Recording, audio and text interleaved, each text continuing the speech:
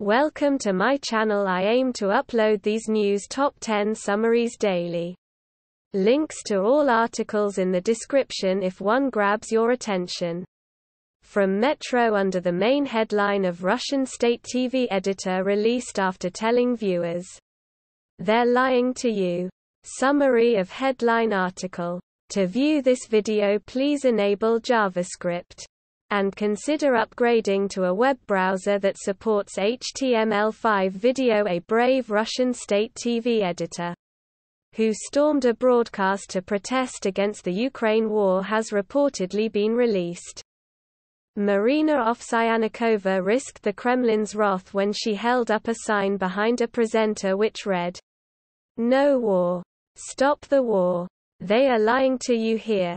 Today, a Russian court reportedly fined her $280, £213, after finding her guilty of flouting protest legislation. Ms. Ovsyannikova could be heard saying, "No war. Stop the war," on Russian Channel 1, before the program cut to a pre-recorded report on Monday. From Sky News under the main headline of Ukraine war. Fox News cameraman and journalist killed in attack near Kyiv. Summary of headline article. A cameraman at the U.S. network Fox News has been killed by an artillery shelling by Russian troops while reporting on the war in Ukraine. Pierre Zakrzewski was working with correspondent Benjamin Hall when their vehicle was hit in the northeastern part of the village of Gorenka, near Kyiv. Fox News announced the attack and Mr. Hall's injury on Monday by saying the reporter was injured while news gathering outside of Kyiv in Ukraine. It comes days after U.S. filmmaker Brent Renault was killed in Ukraine after Russian forces opened fire on his vehicle. The 50-year-old, from Arkansas, was gathering material for a report about refugees when his vehicle was hit at a checkpoint in a pin just outside Kyiv. From Metro under the main headline of Fire breaks out at Pinewood Studios during Snow White filming.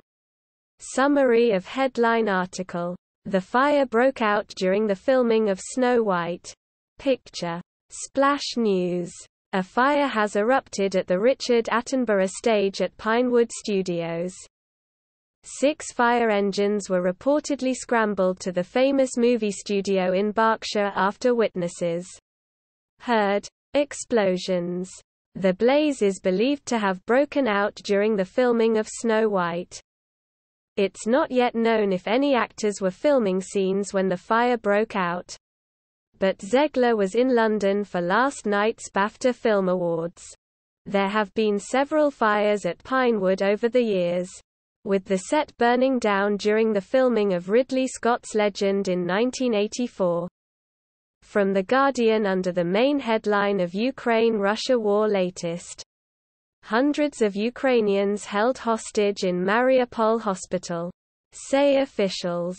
Russian TV protester fined €1, live.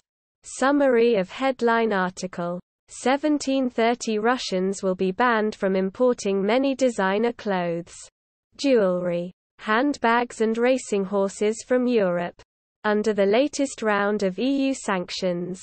Jennifer Rankin reports. The EU is banning the export of most luxury goods to Russia, including precious stones, watches, horses, caviar and fur. EU officials said the ban on luxury goods was designed to target wealthy, well-connected Russians, rather than ordinary citizens. The steel import ban will only take effect after 3 months to allow existing contracts to be concluded, whereas the luxury goods ban comes into force almost immediately. EU officials said the decision to ban new ratings of Russia and Russian companies was important because it would freeze existing junk status in global markets.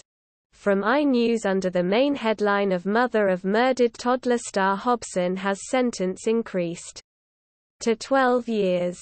Summary of headline article. The mother of murdered toddler Star Hobson, who received an 8-year term for causing or allowing her daughter's death, has had her sentence increased to 12 years.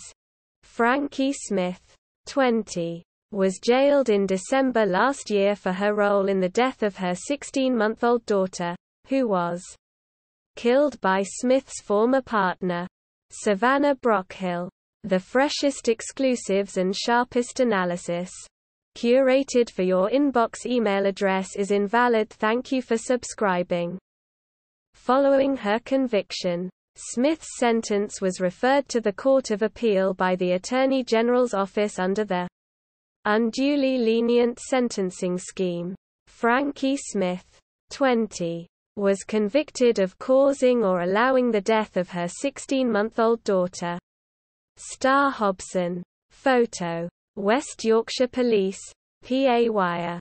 3 senior judges at London's Court of Appeal increased her sentence to 12 years detention on Tuesday morning. From The Guardian, under the main headline of Nazanin Zaghari-Ratcliffe has had UK passport returned. Says MP. Summary of headline article. Nazanin Zaghari-Ratcliffe, the British-Iranian national held in Iran, has had her British passport returned. Her MP, Tulip Siddiq, has said. The Hampstead and Kilburn MP tweeted, "I am very pleased to say that Nazanin Zaghari-Ratcliffe has been given her British passport back."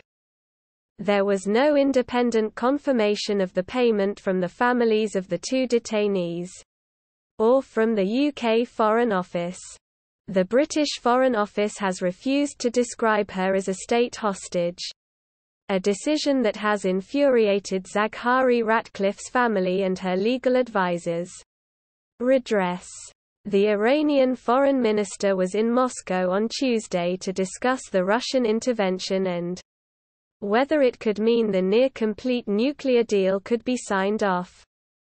From Sky News, under the main headline of Ukraine war, more than 100,000 Britons register interest in housing Ukrainian refugees. Summary of headline article. More than 100,000 Britons have offered up their homes to Ukrainian refugees. Boris Johnson has said.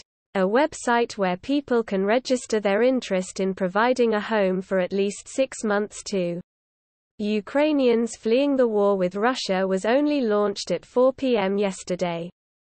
Cabinet Minister Michael Gove announced the Homes for Ukraine scheme was open on Monday and said, "There will be no limit to the number of Ukrainian refugees who can come to the UK. Any Ukrainian national or immediate family member of a Ukrainian national, if they were resident in Ukraine prior to the 1st of January this year, is eligible for the scheme. As an immediate step, those wishing to make such an offer are being asked to register their interest on the new Homes for Ukraine website." From HuffPost, under the main headline of UK sanctions hundreds more Russians but Volodymyr Zelensky says West must do more.